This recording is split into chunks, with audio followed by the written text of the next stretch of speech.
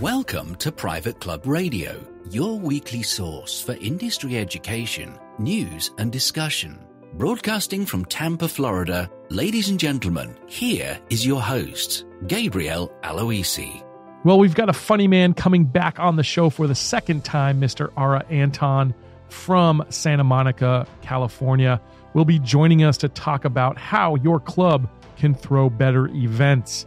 He'll talk about his Midwestern tour, which included Dick Butkus's tournament, and you'll find out how you can get Ara to do a little consulting for your club absolutely free. That's the best price, right? Ara's a really funny guy, so you're going to enjoy that interview coming up in just a couple of minutes. I want to remind you about the new show, Let's Play Through. This week, we released our episode on Stream Song. I got to play Stream Song Blue, which is a Tom Doak masterpiece with the boys.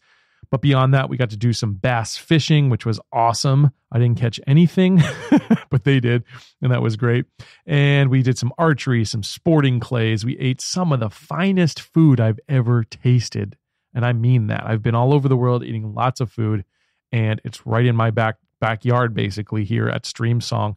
And we tasted food from 6 different restaurants. I'm fairly certain I had a 5,000-calorie meal at one point, and it was absolutely delicious. But if you want to check out the show, if you haven't already, go to letsplaythrough.com and make sure that you hit subscribe. That's really important. Hit the red subscribe button. Just like a podcast, it's absolutely free to subscribe to the YouTube channel, and that would help me grow the channel. It would be really huge if you would do that. All right, well, I'm not going to take up too much of your time. If you were at the Professional Club Marketing Association's National Conference, I would love to hear what your feedback was. I unfortunately did not get to go this year because my wife's birthday fell on the same date, and I promised her long ago that I would not travel on her birthday anymore. I did it once or twice and basically broke her heart, and that won't ever happen again. So I missed this year's conference, but I'd love to hear a recap of it. So if anyone who is there wants to come on the show and talk about what they learned at the PCMA National Conference, it's always a good show, and I'd love to hear it. All right, without further ado, let's bring on the funny man, Mr. Ara Anton. Here we go. All right, my next guest is based out of Santa Monica, California. He was just featured in Golf Digest magazine in the May 2018 issue as golf's new funny guy. Some of his TV and film credits include Something's Gotta Give, It's Always Sunny in Philadelphia, and How I Met Your Mother, which is one of my favorite shows. He tours and performs at country clubs across the country, and he just got back from his Midwest tour. Please welcome the country club comic, Ara. How are you, sir? Oh, man, I'm doing well. You're cutting into my surfing and yoga time here. Yeah, that's the Southern California life, right? It's early morning there. Thank you for coming on and getting up. And sorry you couldn't catch the wave. I couldn't catch the waves this morning because I was waiting for this interview, which is absolutely awesome. By the way, Let's Play Through. I've seen the trailers. I've seen it looks awesome. I cannot wait for you to come out here to Southern California and hopefully get an episode done out here. And I won't play in the group. I'll just caddy for you. You know what I mean? Yeah. That's how we met originally. You were caddying for me at Bel Air Country Club. And so that's how we kind of struck up a conversation. That's how this whole thing got kicked off. That's cool. This whole thing got kicked off. I mean, it's crazy because that was almost 3 years ago. And you were there at the infancy of the country club comic. I mean, prior to that, I was doing stand-up for 20 years. But, ever since, performing at Bel Air, that was basically the break that got me to be the country club comic with, some of these celebrities that have endorsed me, backed me. And I know Jim Nance is a big fan of yours. Yeah, I was very fortunate. I got a chance to do, Bel Air Country Club twice and perform there. And he helped me. Yeah. He got me that solid recommendation letter. And that was the calling card that I used to contact other clubs. And, since, the past 3 years, I've done over 25, 30 clubs now. And it's just, it's just going to get even, I think, bigger, especially after this Midwest tour. This thing went. I want to get into that with you. Yeah. How'd the Midwest tour go? You just got back from the middle of the country. I know you were doing, I saw some videos you created. So tell us about it. Oh, well, I did 5 shows there, and I basically, I did Conway Farms, Evanston Golf Club, Urbana Country Club, Ridge Country Club. It was a great, experience. And then I hosted and performed for the Dick Butkus Celebrity Golf Classic in Chicago, and all those shows went really well. And to be honest with you, I was actually a little nervous when I was on the flight to Chicago doing that first show over at Conway, because I was just like, okay, here we go. This is going to be, it's because the shows are just bang, bang, bang. They're one after another, basically. So first show went well. And then the finale show was the Dick Butkus Celebrity Classic Invitational, which was a huge treat for me because I got to interview, Dan Hampton, Otis Wilson, Dick Butkus, and a lot of other, Chicago celebrities I grew up watching because I'm originally from Evanston, Illinois. And so it was great. And of course, in some of the interview clips, which I have, if, somebody gets in contact with me for a consultation, I send them the 5-minute teaser video of all the interviews I did. So that's basically one of the things that I do. I can host a golf event, a member guest, do 10 to 15 minutes up front, or I can do a stag night and do 30 to 45 minutes, or I can do a couples night. Right. And the majority of those shows in the Midwest were couples nights. So how did you get the Dick Butkus gig to begin with? It's funny because I got the Butkus gig. I did a commercial with Dick about 20 years ago, right when I got out of college. And I remember in May, or I did a commercial with him. About 10 years later, I'm at Bel Air Country Club. I'm caddying, and I end up caddying for Dick Butkus and his son, Matt. And they're like, what are you doing here? I'm like, what are you doing here? So I kept in contact with the son, Matt, and I shot him an email back in May saying, hey, I'm going to be in Chicago. I'm going to be doing my, the Midwest tour. And he goes, oh man, you got to host our Celebrity Classic we have this year. So that's how it came to be. So everything worked. Everything just clicked. So I added that show, which was on the tail end of the Midwest tour. And, it was, of course, in the video, if any of you listeners reach out to me for a consultation or you're interested in my services at countryclubcomic.com, I'll send you the 5-minute clip. And of course they pull the pranks on me. They pranked me a couple times out on the golf course. But of course well, what are you going to do? That's the gig I signed up for. Nice. Yeah. It was a very enjoyable video. I watched it. I thought it was a really good little piece that you put together. So for folks who don't know your act, what do you talk about during your act, and what's really unique about what you do and say, Ara? So, I'm a lot different than any of these stand-up comics out there, because a lot of these comics, what they do is they talk about politics. I mean, no one wants to hear that in this day and age. I talk about golf. I talk about the golf caddy stories that I have, whether it's caddying for celebrities, meeting celebrities. Like I have this one bit that I do. I was in the movie Something's Gotta Give.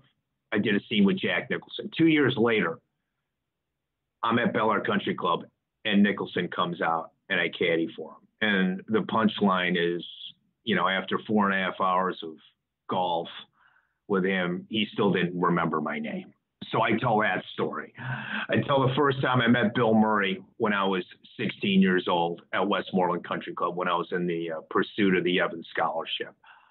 I talk about the first time I met Jim Nance and performing at the Tradition State Dinner. I also talk about, the difference between men's golf and ladies golf. Would you consider your show like G-rated, PG-rated, R-rated, or do you kind of craft it based on the market you're in?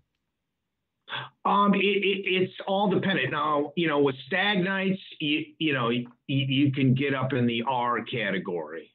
Sure. With couples nights, it's PG-13 soft R. I do not do X. Yeah, that's you save those. You save those for the Laugh Factory. Yeah, I'm not the dice man of golf. Sure. Yeah. I'm not doing rickety dickety hickety dock jokes right. Like the dice man does for golf. But yeah, I don't do X. I mean, and again, R is very soft R. Sure. I'm not dropping F-bombs. I'm not swearing in my act. I had somebody come up to me after a show in the Midwest. They go, "Wow, I'm really impressed." I'm like, "Well, why?" He goes, "You didn't swear once in your act." Oh, wow. That's what he said.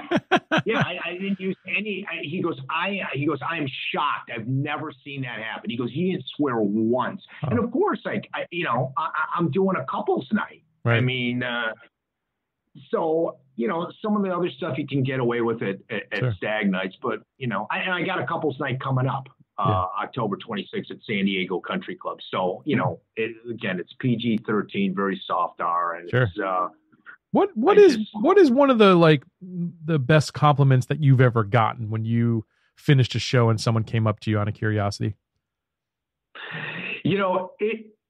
It happened 4 straight times at the 4 country clubs I performed at.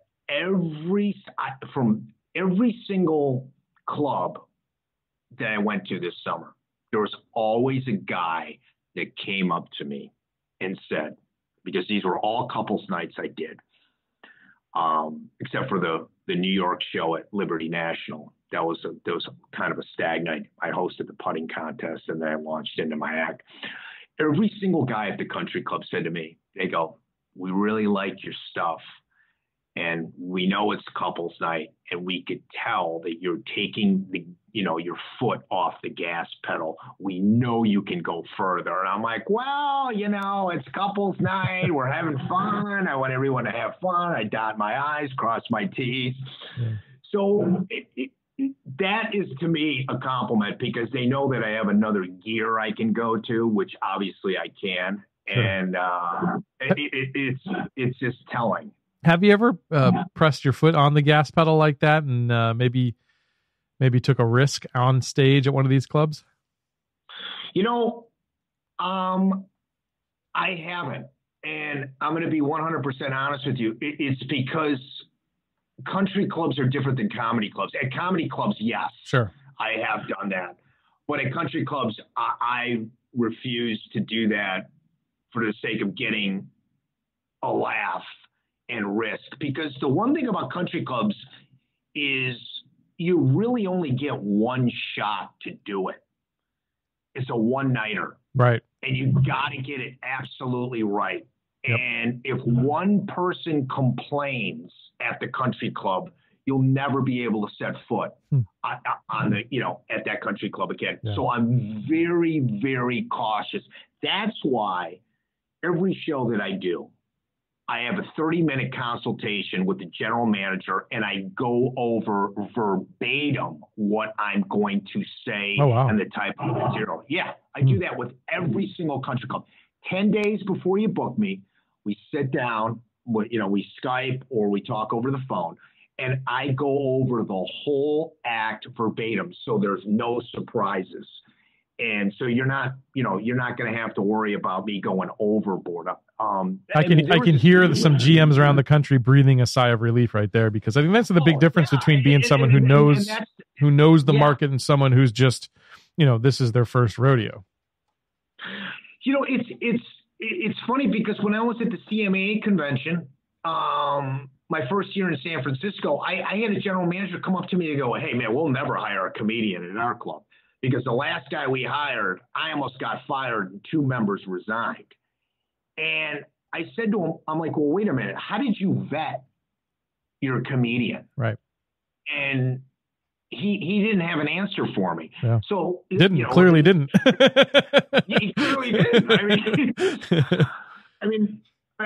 I don't know. Yeah. Well, that's so important. And again, that's why you hire professionals in the field who are acquainted with what it is you do. I see the same thing, honestly, in as a marketing agency, because a lot of times we're going up to bid against a local marketing agency, for instance.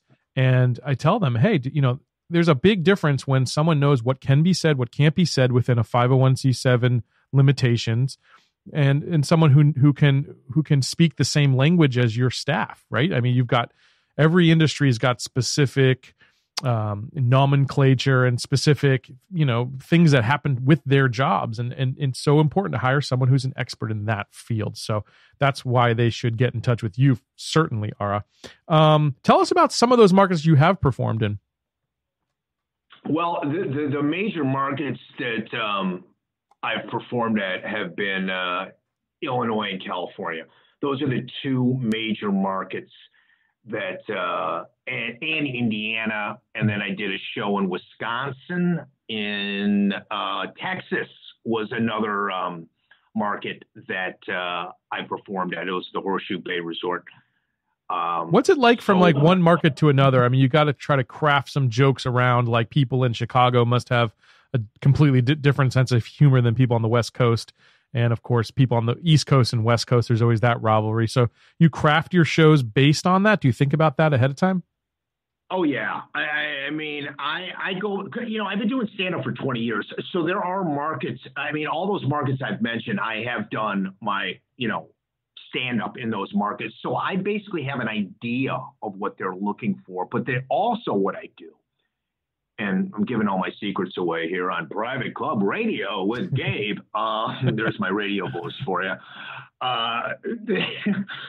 What I also do is when I get booked, I ask the general manager to send me over their newsletter of their club. Oh, that's smart. So I get a feel for what's going on. It's like, oh, Tuesday night is crab night, or Wednesday night is bridge club, or, so again, I get an idea of what they're doing at the club. Right. And then, of course, I can make, craft some jokes fun around of it. I mean, there was one club that had an adult pool party in Wisconsin. And then I'm like, oh, yeah, it's a lot different than the adult pool parties out here in Los Angeles. You told me what went on in some of those mansions around Bel Air Country Club. My jaw dropped. It's definitely a different scene. I went into that whole little bit very carefully without explicit innuendos, right? If you know what I mean. That's funny. Well, I definitely recommend that some managers reach out to you and just learn a little bit more. I like the fact that you put the research into it ahead of time. I think that makes all the difference when you're thinking about who you're going to book for your club. Definitely put Ara on the map there. Now, besides Country Club Comic, you're now actually giving some educational seminars to some of the CMAA chapters and some other things. So tell us about that, Ara. Yeah, doing this for so long and diving into organizations like the CMAA, the conference actually you turned me on to when we had that discussion about 3 years ago. I have noticed that there are so many seminars out there in the country club arena that deal with food and beverage, idea fairs, but there is no seminar out there that talks about entertainment. And my seminar that I have, it's an hour seminar. It's called Booking Country Club Entertainment, the Top 10 Keys to Success. And I basically, in a nutshell, the learning objectives are, I analyze why past events have succeeded or failed. I have a survey that gets sent out to all. I give the survey out so you can send it out to your membership. And it basically just goes through, what events have worked, what events haven't. And this is not just for comedians. This is for everybody. If you're going to hire a speaker, if you're going to hire a band, if you're going to hire the guy that on stilt stick and hit a 500-yard drive, or the dueling piano act, which I always seem to lose out to for entertainment at country clubs. Those dueling, I wish I was a dueling piano act. That'd be awesome. Where I just stand up and dueling, it'd be great. I mean, so, and also to maximize the performer's performance. Because, like one of the keys that I talk about in the 10 keys to success is, setting the stage. Basically, you create an environment that supports the performer. You have to discuss equipment needs in advance. Like, for example, like for a speaker, you want to use rectangular tables for speakers or comics so the audience can give their full attention. Circular tables are great for bands, because, it kind of encourages conversation. So these are the little things that, that are so overlooked in the entertainment section of country clubs. And I talk about that. It's an hour seminar, and I also do consulting for an hour with a general manager. And we basically just go over, things that are in the survey, like, you got a member guest invitational. What is your signature event? Do you have a cigar stag night? Do you have a new member night? Do you have a couples night? On the survey it says, of the above, which entertainment was most enjoyed? Which was least enjoyed? What's your age range of the club? I mean, just like doing accounting. Yeah. Sounds very comprehensive. You have to go through the process, and general managers are not. They're not booking entertainment. That's probably not their skill set. So that's great that you can help them with this. Yeah, and a lot of times the people that I'm dealing with are intern event coordinators. Because the general manager already has too much stuff to do. So they're like, okay, you book this guy, set this up. But a lot of times they're not even asking me the right questions. Right. Like, okay, do you need a cordless mic? Right. Is your show G-rated or R-rated? If you're G-rated or R-rated or PG-13. Exactly. I'm just going to walk in there and, right. My big joke is, all entertainers need to have what they call specialty insurance. Yeah. And I have that. Nice. And general managers don't even ask if they have, if the performer has, entertainers insurance. And I do, and it's up to $1 million. And basically what that means is I can come to your club and cause $1 million worth of damage. Sure. Just joking, general managers. That's just a joke. How about, does that get into mental and physical, emotional stress? Yeah. Right.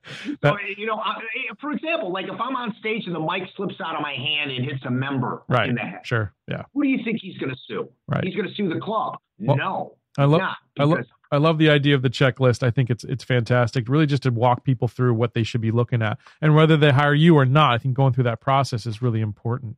If folks want to reach out to you, either to book themselves for one of your seminars or for one of these consultations, what's the best way to do it, Ara?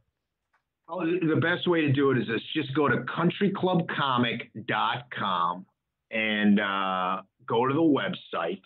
And on the website, you'll see in the top hand, you can see some video clips. You can see the how to get in contact with me. Just email me, and we'll do a consultation, free. I just want to know more about your event. That's it. There's no strings attached.